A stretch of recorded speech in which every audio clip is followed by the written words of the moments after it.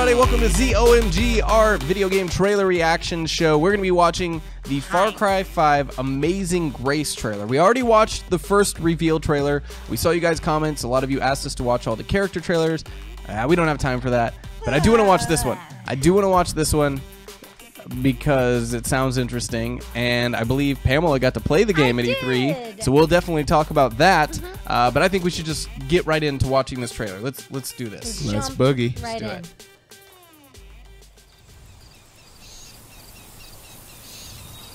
Wow. Beautiful games are beautiful. I know. Games are getting so ridiculously pretty.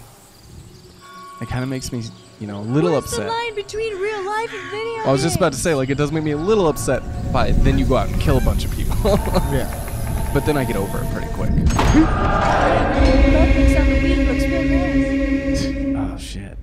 I once was lost, but now It's super I'm creepy. found.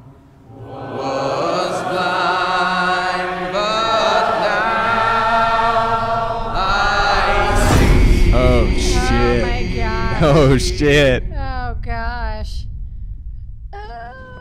That was it. No. Holy shit. They just wanted to set the mood. They Oh wanted my to set God. the mood. Oh Now- my God. Now, man. since I did get some time to play Far Cry 5 at Yeah, E3, let's talk about it. Okay, so for starters, I was a little upset. They didn't allow you, and it makes sense. It was a demo, but they didn't allow you any time for customization. But you did get to spend some time with the companions. You had the male companion, the female companion, and the dog. So you got to choose which one you got to play Because this is something with. that's new in this game is you get to recruit companions. Well, I guess in the last game you could like have like a buddy every once in a while, but part of the game's mechanic in this one is recruiting people and getting new companions to help you go out and fight the, you know, the baddies. the baddies. The baddies. The baddies. So you start off in the demo with the dog.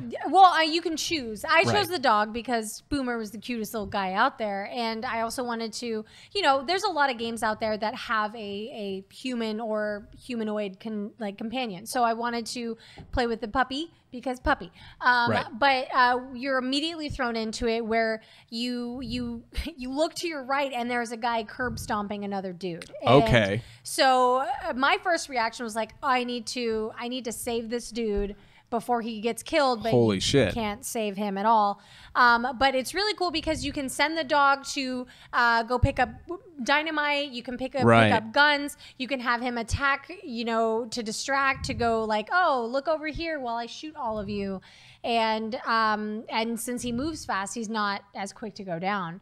But yeah, this is where you start out, where you like see all these people like, please don't kill me, and there's like snipers So this is basically the gameplay demo. Yes. Okay, cool. This is the gameplay demo. Oh, yeah, God! Yeah. Ah! No, right there. Right there. Ah! You're immediately thrown in. Okay, And- wow.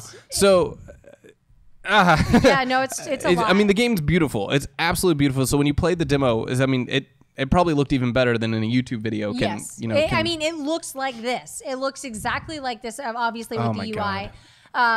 Instead of going down there with my gun, I went up to the water tower and I sniped people. Oh, If you go up in the water sneaky tower, Pam. there's a sniper rifle up in the water tower. So I wanted to, you know, sent my dog off, distracted them, sniped them, and then went down and saved dead people. Oh God, basically. save dead people. They died. They were a little late on the saving They there. died. It was hot in the demo room. Yeah. I was overwhelmed. I was excited. I had just played a bunch of games I was really excited about. So yeah. So Grace went up there and she's your sniper lady. Distractions. Oh my gosh. Wow. So there's so many. I mean, this sounds like a really deep game for Far. I mean, it's very similar to all the Far Cry stuff so far. But this was one of the new things we saw at E3 was the fact that the dog could grab guns, bring them to you. You can apparently train other wild animals, not just the dogs. So nice. that's gonna be pretty wild. Wow, this is great. Yeah, it seems like all of your companions have really great abilities. personalities and unique abilities to help you out. I think, like you said, you mentioned that you didn't get a. Oh my gosh. God, all this looks so great. Right. I cannot wait to play this. I'm so mad that I wasn't able to get time in to play it at E3. I tried every day, but they were so packed I could never get in there. Shout out the time. But apparently, you brought up you didn't get to do the custom character creation, but this is the first Far Cry game where you're not shoehorned into a person's story as a character per se. You're not taking on a true role. You get to create from ground up your character, and you can choose your gender and or race. And this is the first time in a Far Cry game that they're doing something like that, which I'm really anxious to see what that's like. Yeah. And apparently you're playing a sheriff deputy, so I like the fact that they're like, here's your story. We're going to give it to you no matter what. It's you. But you get to decide on who the person is. I really do hope they do have some fun with choices, like if you're a man versus a woman, if you're black versus white or Asian, or oh man, I hope they go that deep. Like, it would be interesting because it is fun when games do take note of that and you kind of get a different story.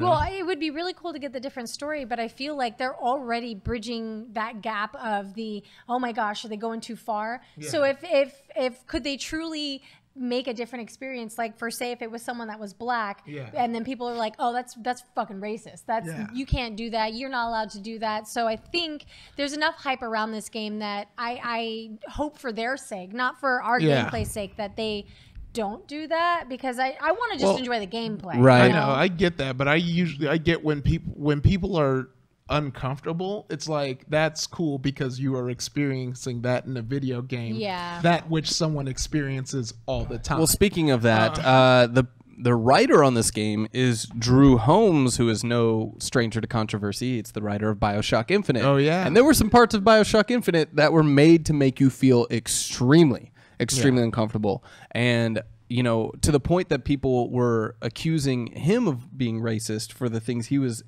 showing through his writing happening to black people in the game. He was claiming that he was trying to make a point, but it made people uncomfortable, very uncomfortable in that game. So he's not afraid to go there. Yeah, and that's the crazy thing about mediums too, is like that shock of like where not only do you have to see it happen, but you get put in the point of view. And I did like that, like right when you start BioShock Infinite, you have a choice whether you're going to throw something at the couple or not. And I think the one thing that people did kind of get annoyed by, which was reasonable, is that it just never really had an effect. It was gonna happen you can choose to save them and it makes you feel better, but their outcome doesn't change. But I actually thought that was kind of the genius in the writing. Exactly. Where it's like, that's how it is sometimes. It's like, no matter what you do, it's a shit sandwich. See? Shit sandwich, guys. Okay. I just by saying that, I've infected Zach. Oh, E3 infected me. You didn't. He's trying E3 to cough infected out me. the uncomfortable. Yeah.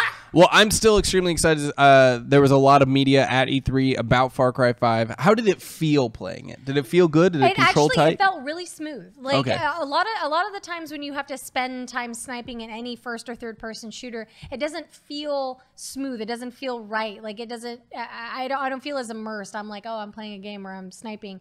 The sniping was really good, and like I said, I spent most of my time sniping, so I didn't spend any time in melee or anything like that. Cool. But everything felt really smooth and fluid. And that's what I need to not take me out of a video game. So awesome. I liked it. I enjoyed it. I'd play it. Well, we heard you guys' comments last time. Let us know what you think in the comments below. If there's anything you saw here or anything that Pamela said that's got you more hyped for the game, or anything that we've talked about that's made you a little lukewarm on it. I don't know. I'm still extremely excited. It's coming out in 2018, February 27th. They've set a date. So February 27th of 2018. We still got a long way to go. So I'm sure we're going to be seeing a lot more and hearing a lot more about this. So let us know what you think. Valentine's Day present. Yeah, there you go. That's actually your Valentine's Day. It comes out a day after my birthday, so go ahead. Let's get you an early copy. We'll get you an early copy. Smash that some red that donate button. Yeah, right. All right, guys. Thank you so much. Make sure to check out our other ZOMG videos, and we'll see you soon. Bye.